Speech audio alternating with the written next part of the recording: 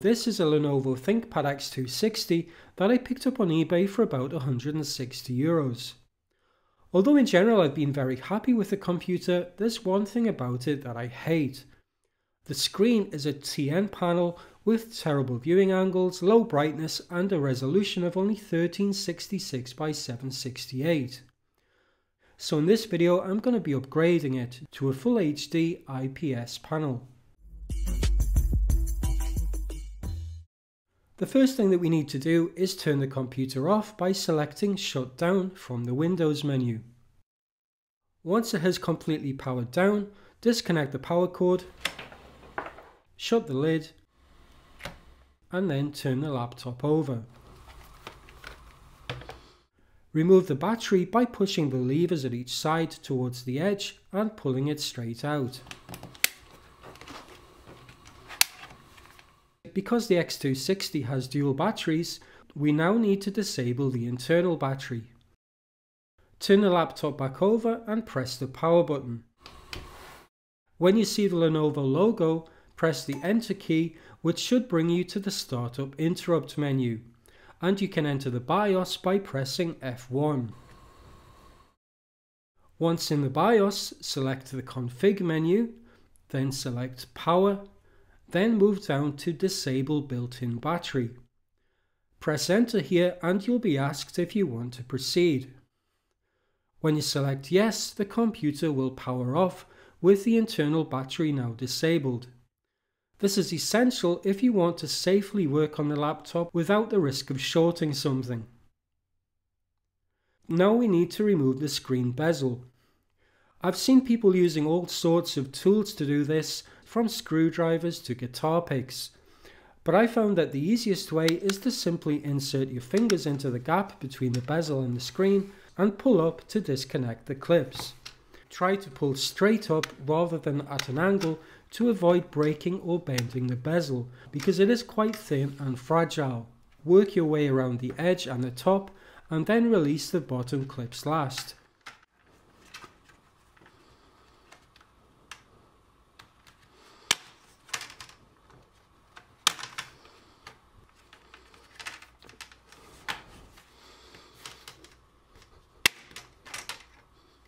You can then remove the bezel and put it to one side. The LCD panel in the X260 is only held in place by the bezel. There are no screws anywhere. So with the bezel removed, you can just hold the screen by the top, rotate it down, and carefully lie it face down on the keyboard while you disconnect the LCD cable. There's a piece of clear tape covering the connector that needs to be removed first. Just peel it up from one corner to get access to the connector. It's held in place by a metal lever. Insert something plastic to pry the lever up and rotate it back. Now the connector can be removed by holding the pull tab and pulling it straight back away from the socket parallel to the board. The screen can then be removed.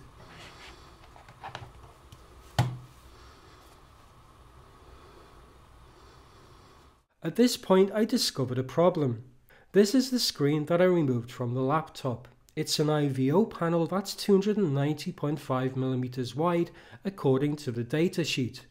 So when looking for a new IPS screen, I specifically ordered the LG LP125WF2 because according to the datasheet for that panel, it has the exact same width of 290.5mm.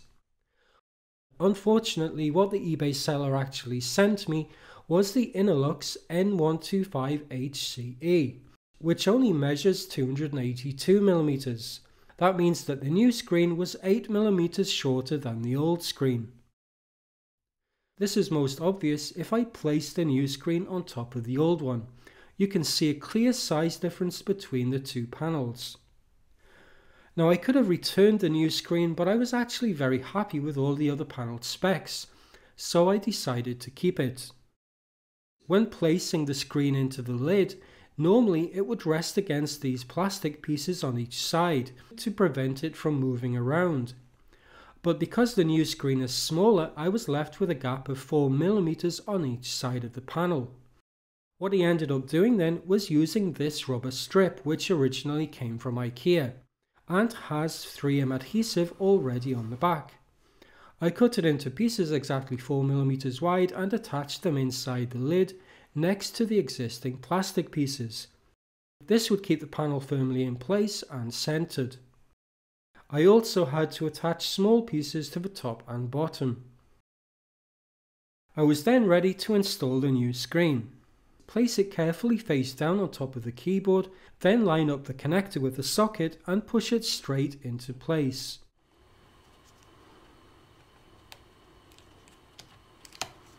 Once it's been pushed all the way in, rotate the metal retaining clip down to hold it securely in place. You can then replace the tape over the top of the connector. In my case, the tape was no longer sticky, so I took a fresh piece of tape and placed it over the top.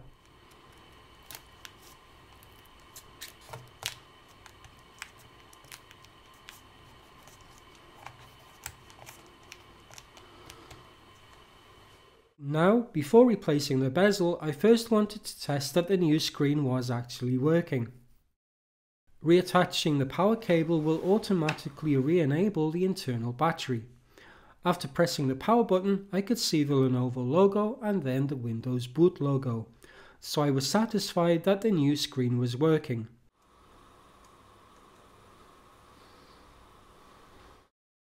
I turned the laptop off again to replace the bezel.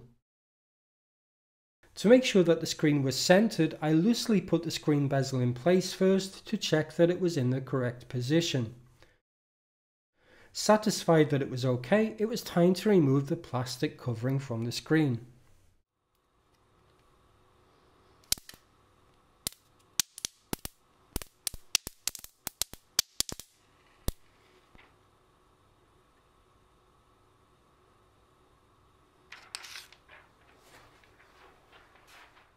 I also gave the webcam cover a quick clean with some isopropyl alcohol and a Q-tip to remove any dust that might have got in there.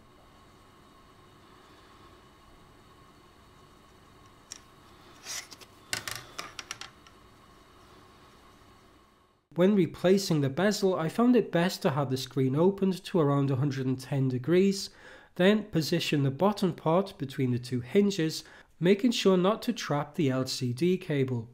With the bottom part of the bezel correctly in place, you can work your way around the edges and top, pushing straight down on the clips until you hear them click into place.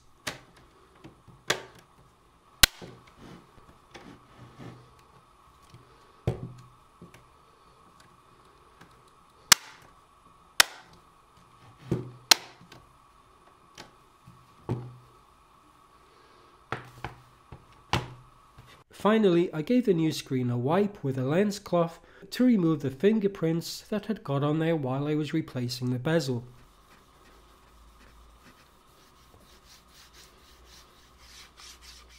And that was it, job done.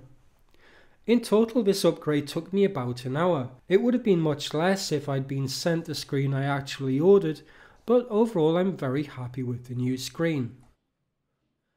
The difference between this and the old TN panel are like night and day. This panel has much better viewing angles, it's 50% brighter, and it has vastly superior colour in addition to the higher resolution. If you own a Thinkpad X260 with a TN panel, this is an upgrade that's well worth doing. I'll leave links to the screen and the tools I used down in the video description. That's it for this video, thanks for watching.